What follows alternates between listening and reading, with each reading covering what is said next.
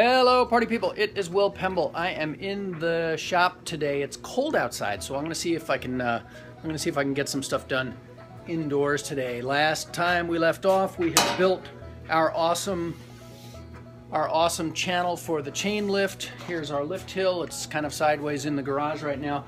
What I want to do now is I want to take this sprocket right here, and this is going to be the sprocket that sits at the very top of the lift hill.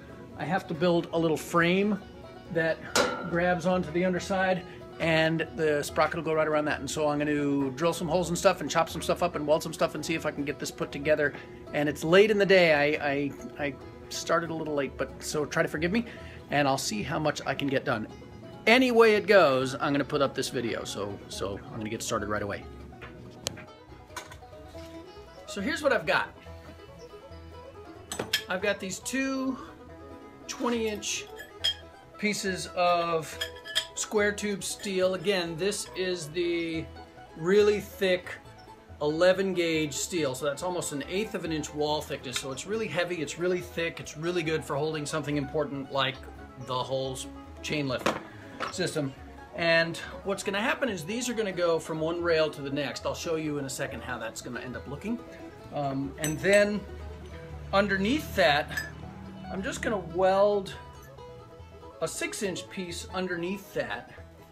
And then what will happen is through that will go an axle. Through this part here will go an axle. And then sitting between two of these will be the sprocket system. So you kind of get an idea of how that's going to look. And then what will end up happening is the sprocket will rest just below the level of the track, so that when the chain goes up and over the sprocket never touches the chain dog, and nothing ever gets tangled up. And so we want it kind of as close to the track as we can get it, but we don't want it to get tangled up in the track. I like to clamp the heck out of things when I'm working with a drill press and metal and things that could catch and turn loose, and so I like to be real careful and just clamp the heck out of it. And I also like to use a little bit of cutting oil when I drill through especially thick pieces of metal, wide holes through thick pieces of metal. I just want things as smooth and fluid as they can possibly be. You know, I should show you sometime how to sharpen a drill bit, because I know how to do that, and it saved me like jillions of dollars on drill bits. So I'll show you how to do that sometime.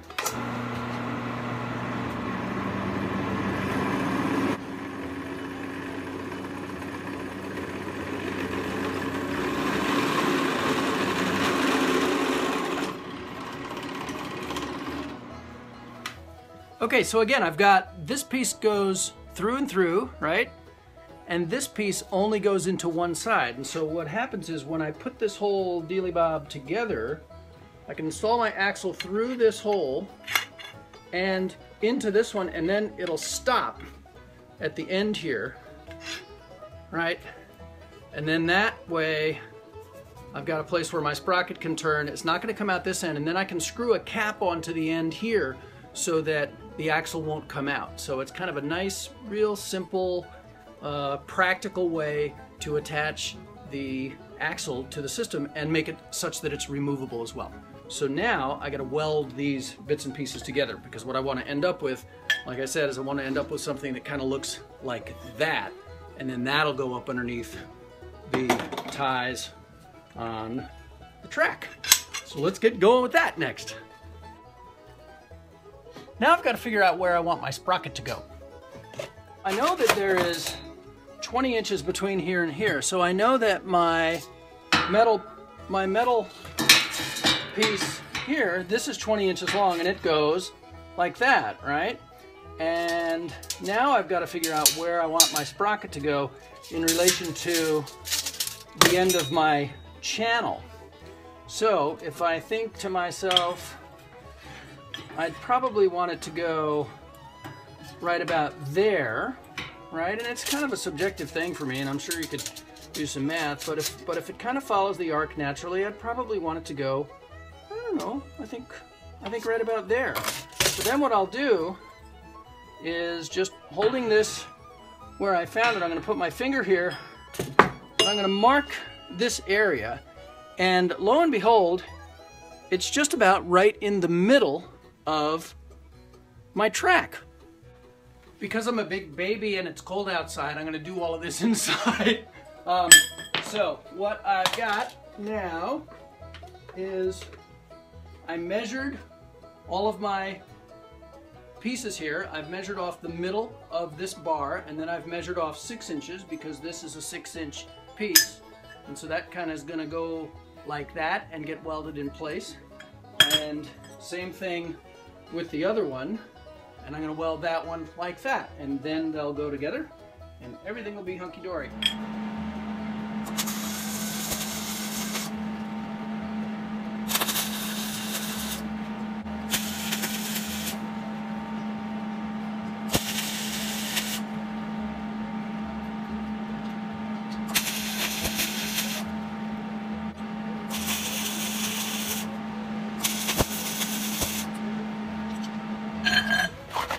Okay, that's one. I've just got it tacked in place here. I'm gonna seriously weld it later after I'm absolutely certain that it's what I need it to be. Welding wire is like salt. You can always add more. It's kind of hard to take away.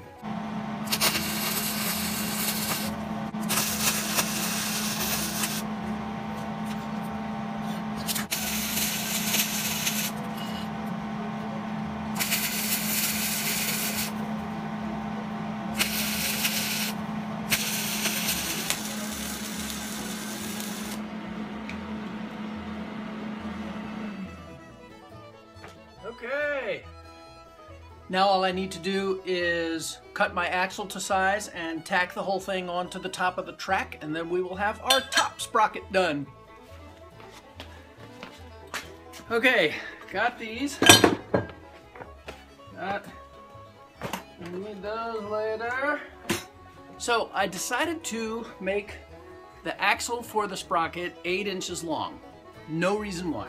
I mean, I could think up some reasons, but I just like my intuition said make it 8 inches long. So now we take the sprocket and we put it on the axle, and then what'll happen is we'll have this one go like so. The other one will go under here like so. The axle will go through them, right?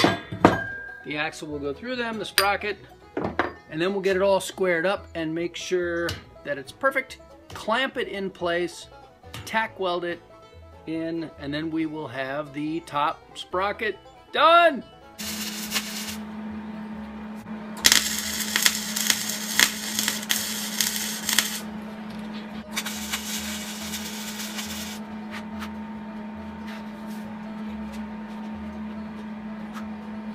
I'm gonna stick around here for a couple of minutes and see if anything down there catches fire.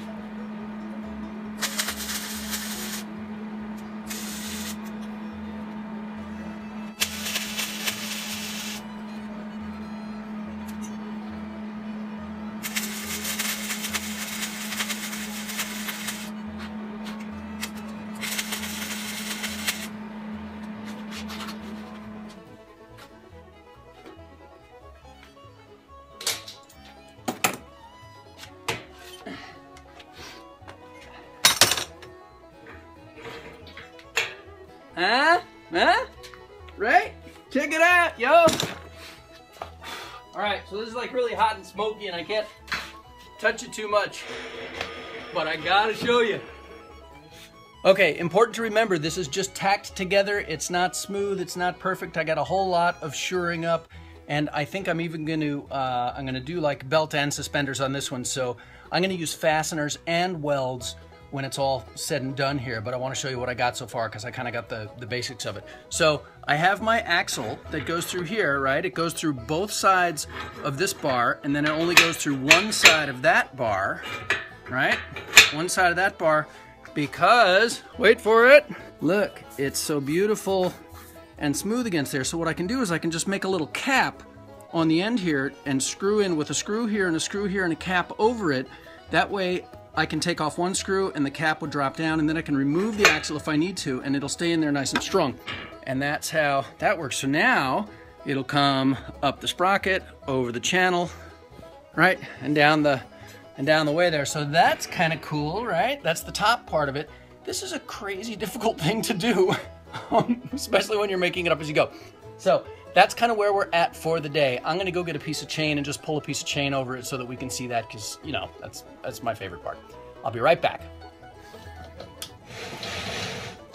Okay, so here comes our chain, right?